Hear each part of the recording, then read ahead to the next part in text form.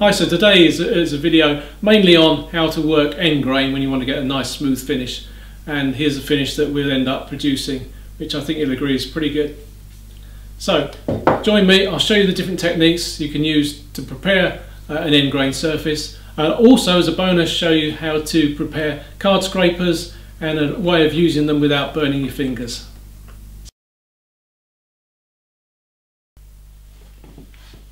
So I want to show you how I tackle cleaning up the end grain on something like this oak. It's very hard, but it's also got quite a porous texture to it as well. I've cleaned up some of it, as you can see here, and I've got this half to finish off. This is actually just an offcut, so we're not worried too much about it. But the leg it came from, I needed to smooth the bottom and bevel all the edges. So often when you've sawn a piece like this, you might want to hit it with a plane. The obvious thing, I guess, would be a bench plane, and sometimes the oak will accept it and you'll get shavings from it and you'll better clean it off. If you've got a nice sharp iron, finely set in the plane, you will get some shavings and it'll start to work, but often you'll find that it wants to jump across there and that ruins it. You end up with lots of divots. It's like a ploughed field. A low angle plane, like a low angle jack,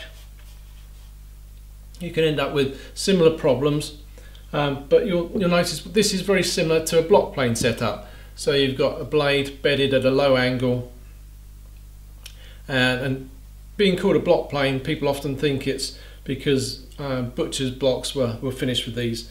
They weren't really. From time to time they'd be re-cleaned with these, but most of the time they were done with a larger plane. But with the low angle plane, low angle bed, and like about a 25-degree bevel on the iron, you can get reasonable shavings, and that will often work. It's worth just putting a bevel around the edges. That just affords a bit of protection when the plane comes right the way through. Now, of course, the best way to do it is to plane simply about 2/3 of the way across and then stop and then come back from the other side. That way you don't have any problems of breakout. But sometimes if your plane's not sharp and if you're having to push it a lot harder, it'll get away from you and go all the way across. So let's just take a few shavings here, putting a lot of weight down on the front of the plane, because that's the only part that's registering before I take the cut. And you'll see we're getting shavings reasonably thin, but it's cleaning up nicely. If you try and take a thick shaving in end grain, you're just going to end up with a mess.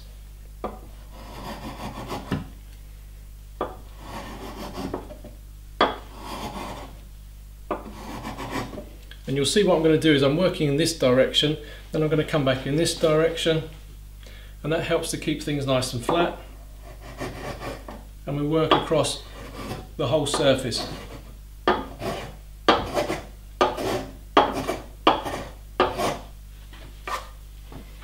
I'm showing probably this corner is a little bit low.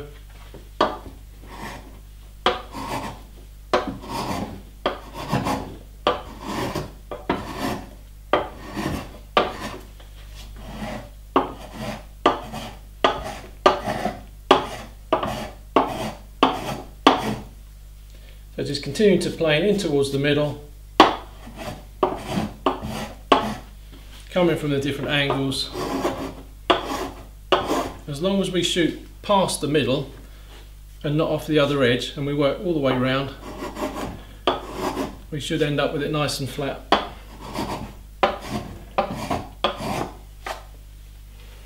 So that's a block plane method.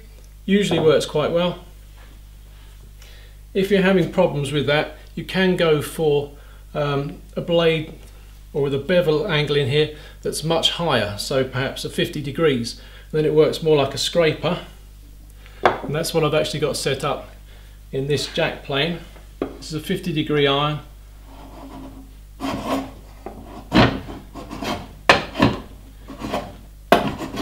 And I can't go straight across here, it's struggling, but if I do it at an angle,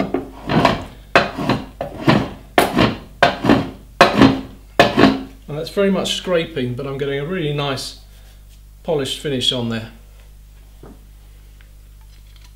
You'll see the shavings that come out of that are extremely thin.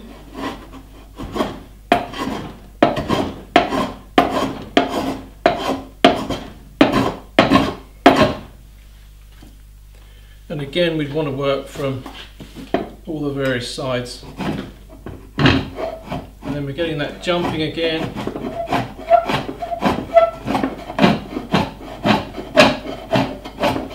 But that really is a scraping sound. And although we're getting little thin shavings, it's still doing a good job.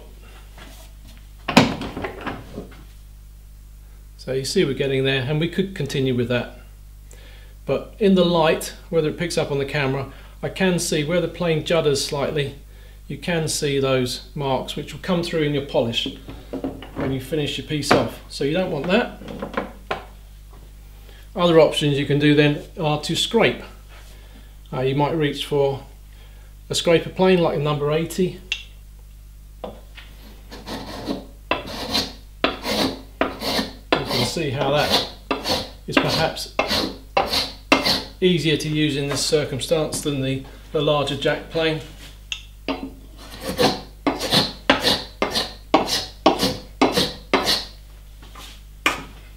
So that works very well.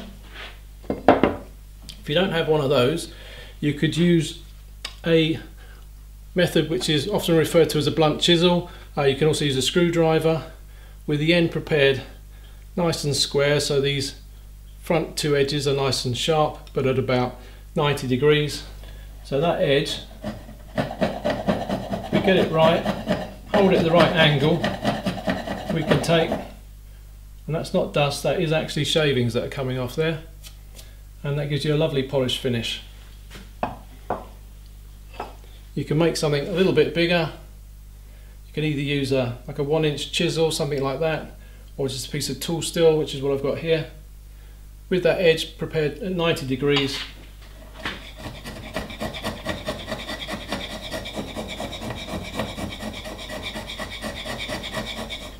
And that's scraping tiny thin shavings off there, making a lovely finish.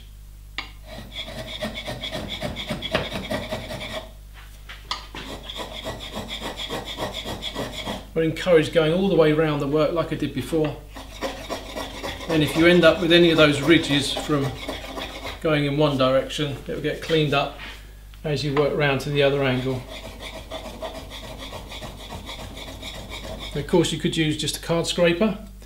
The problem you get with this is if you use it in what seems to be a common way of using it these days, is to hold it with fingers on the front and push in with thumbs at the back, bending the scraper. So you get a cutting point, or deepest cutting point, in the middle of the scraper. And so if you keep working into the middle here, what you'll end up with is a hollow in the middle.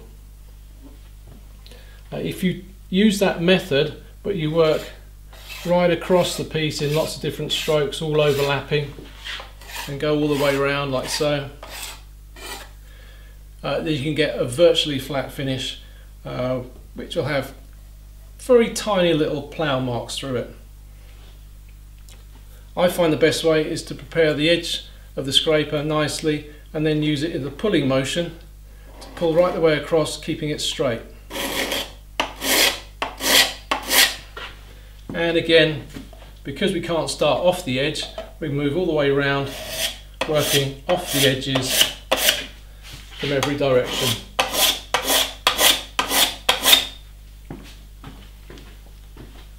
And I'm not taking shavings with this at the moment. It's got no burr turned on it. It's simply a square edge on there, and it's taking either minimal shavings, or more likely what you would just consider to be dust. They are shavings rather than little fine sawdust, but they are extremely small. And you do end up with a nicely polished surface. Now, even if you don't have planes or scrapers around, but you do have a chisel, as long as it's nice and sharp, if you work it in a skew motion across the surface, you'll be able to take very fine shavings, just paring like this, just taking off the high spots.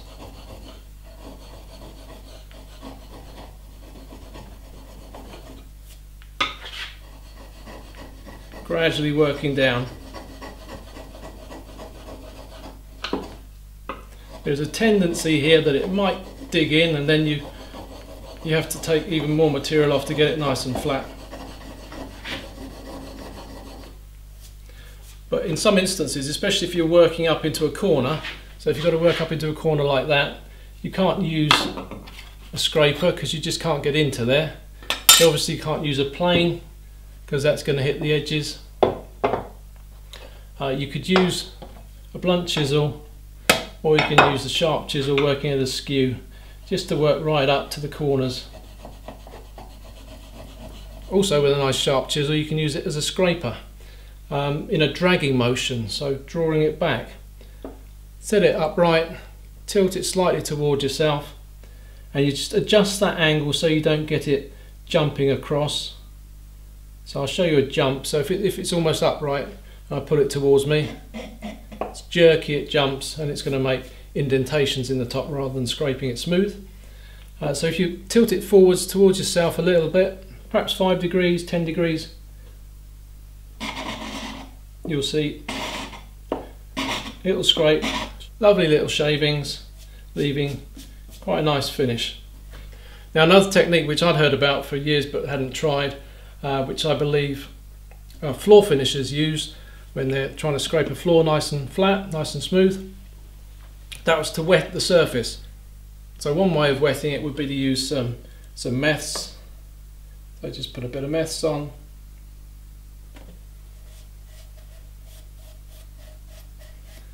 And let that soak in. That's not going to affect your tools.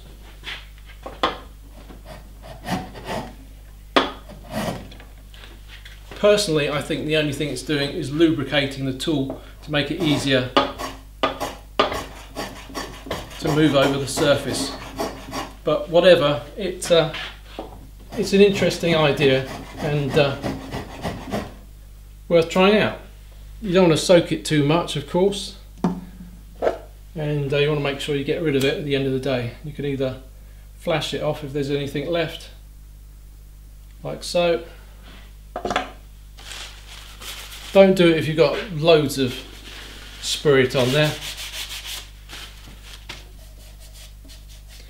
And actually doing that, it just raises some of that roughness from between the annular rings there.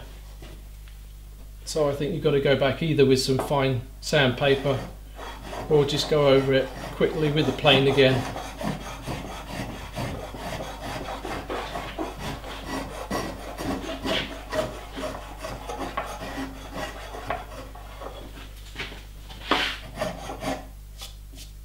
Just to take those fluffs off.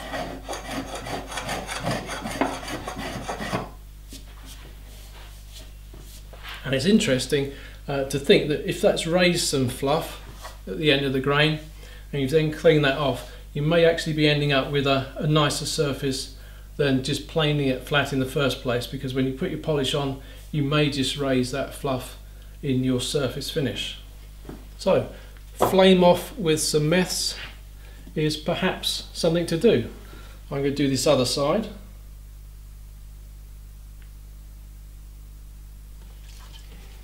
Just to see whether keep it consistent.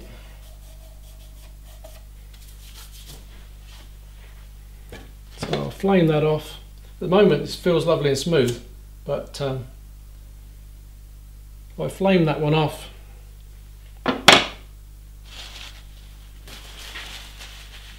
once that's all gone out,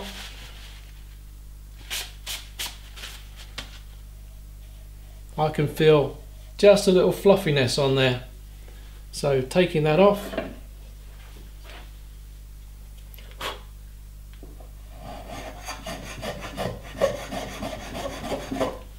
so we're not taking any whole shavings here, nothing continuous, we're just taking that fluff off.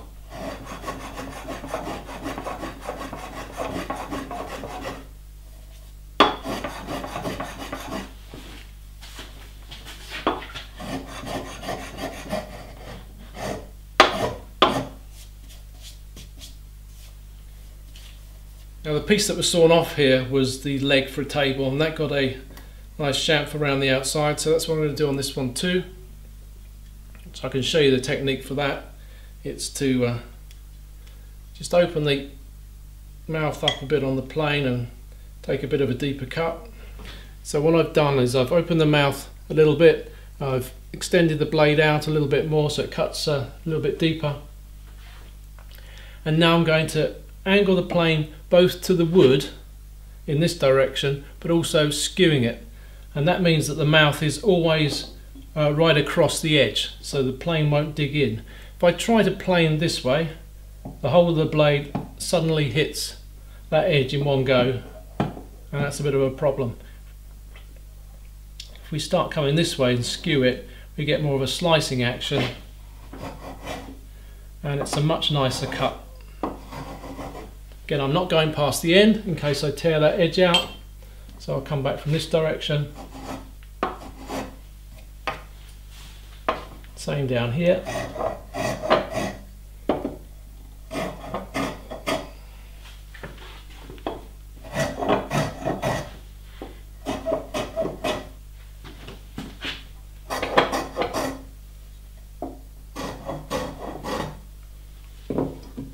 Simple as that.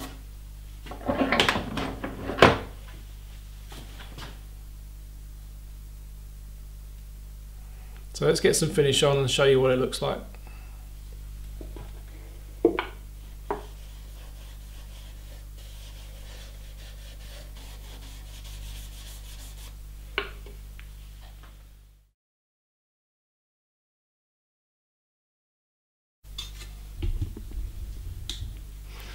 So how do we prepare a scraper in the first place? Well, if you don't have one, you want to make one, you can use an old saw blade. Just snip out a piece from the saw blade, anything from about 4 inches to 6 inches long by about 2 to 3 inches wide. Perfectly okay to do that. Once you've got your blank, or if you've purchased a new scraper, it's important to make sure that the edges are at 90 degrees to the faces. At least it is if you want to get a burr on both sides, and you can use a scraper in one direction and then you can flip it around and you can use the burr that's on the other side as well, which gets you twice as much out of a single sharpening. So to prepare it at 90 degrees, you want a file. You can either do this in a vise, so stick your card in a vise and work the file along the edge like so. Use your fingers to make sure you keep the file at 90 degrees.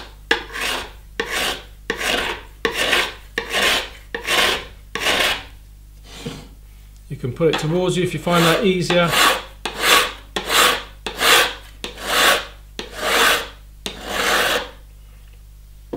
Or, and here's an alternative method, when I'm jointing saws I use a file clamped into a jig to hold it at 90 degrees, and you can do the same and use it with a card scraper. So this block of wood, got a slit in it, pinches onto a file, and then I can run the card against the block of wood, against the file,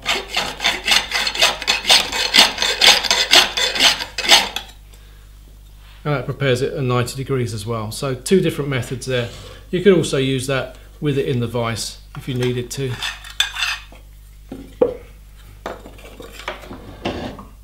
But from the point of view of ease, just a file with fingers.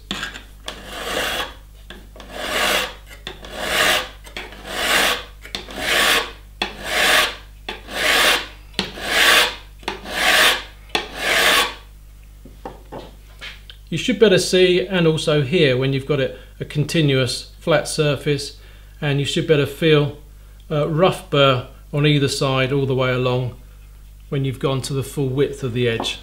And I'm almost there.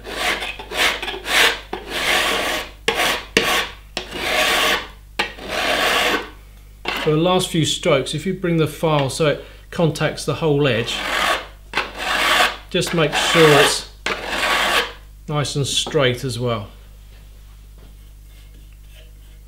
Now you want to take those edges off There are a couple of ways to do that. The traditional way is to use a slipstone, like so, a little bit of oil on it.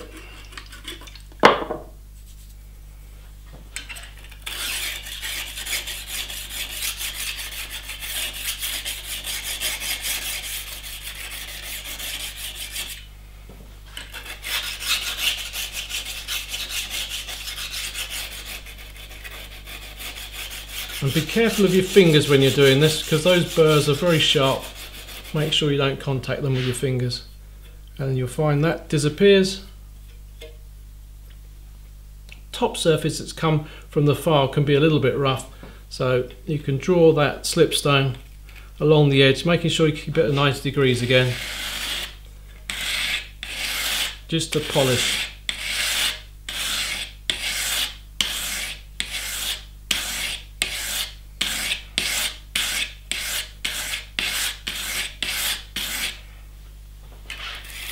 And finish with the sides again, just to make sure there are no burrs.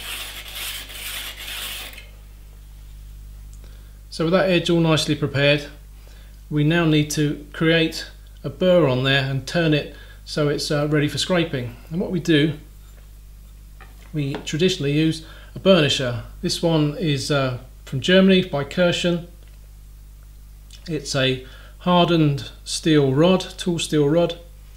It should be harder than the scraper, card scraper, but card scrapers today are being sold that are much harder than burnishers, and so what happens is your burnisher, which should be lovely and smooth, ends up getting scratches on it, and you can probably hear I'm getting scratches on there. What I do quite regularly is then chuck this up in my lathe and use very fine sandpaper just to polish this back to a nice smooth surface.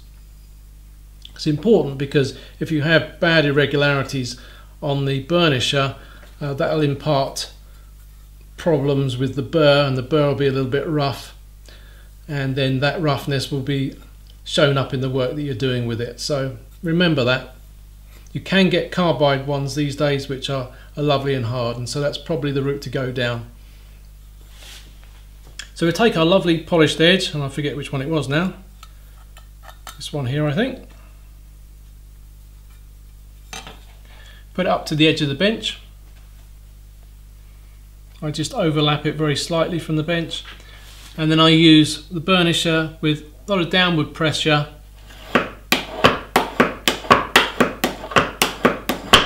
about 4 strokes in each direction. Remember, we're doing this on both sides, so we'll flip it over. 4 strokes. 1, 2, 3, 4, 5, 6, 7, 8. That should deform the edges of that edge, and now they should be pointing in the same plane as the card itself, and that won't cut very well. So what we now need to do is turn those edges over so that they're at an angle to the card. You can do this just holding it vertically, or you can do it in the vise. We line the burnisher up on the edge. Now that's at 90 degrees. If you're seeing it that way, what I'm going to do is tilt it between 5 and 10 degrees to do this one edge, and then 5 and 10 degrees the other side of 90 to do the other edge. And I'm just going to do it holding it vertically up on the bench. So 1, 2, 3, 4, 5 strokes, something like that. It depends how hard you're working it, and you can feel that there's a burr now on that edge. Tilting it the other way.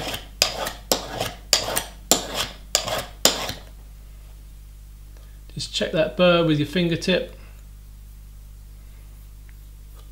I'm just slightly low here, so finish that off. There we go. You will be able to feel that quite evidently, and you better feel it with, or make a noise with your fingertips on there. Just catches on the edge of that burr. So that's the burnisher on at 90 degrees to the card. We tilt it this one way.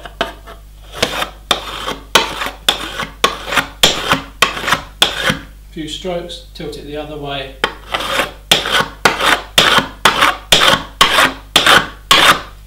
And we've raised the burr on both sides. Now we should find we should be able to scrape nice shavings.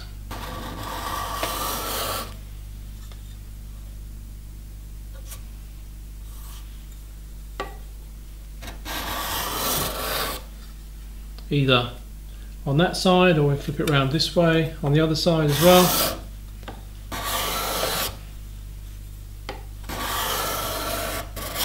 When you get to the end, you're much better off pulling off rather than pushing off.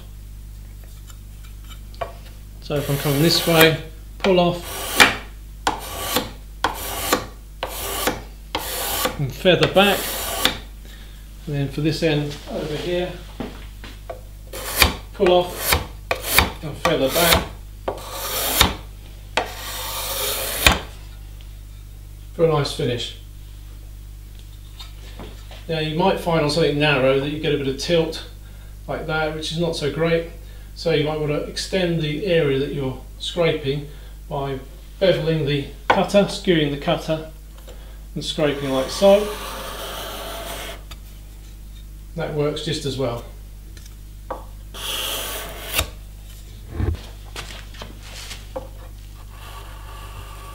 Don't forget, you can apply greater pressure as you go along, so you can start with virtually nothing happening at this end and just feather it in.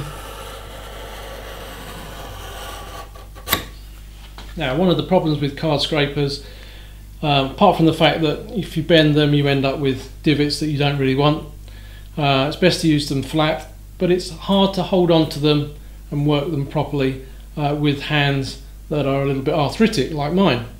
And also, if you're working a card scraper for very long, you'll find they get very hot and you can burn yourself on them. So something I've developed is a technique where I use a hand screw and clamp it in like so. It makes for a very comfortable way of holding the scraper. There's an obvious way of gripping round here, get a lot of purchase on there, and then you can put as much pressure and as much tilt on the scraper as you want from the other end. You're not going to burn yourself.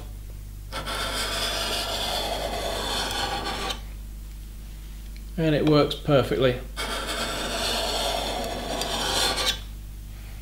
So I definitely encourage anyone that has problems using their hands for card scrapers to get hold of a small or relatively small hand screw like this. Obviously you can use larger ones as well, but the dimensions on this just work really well for hands my sort of size.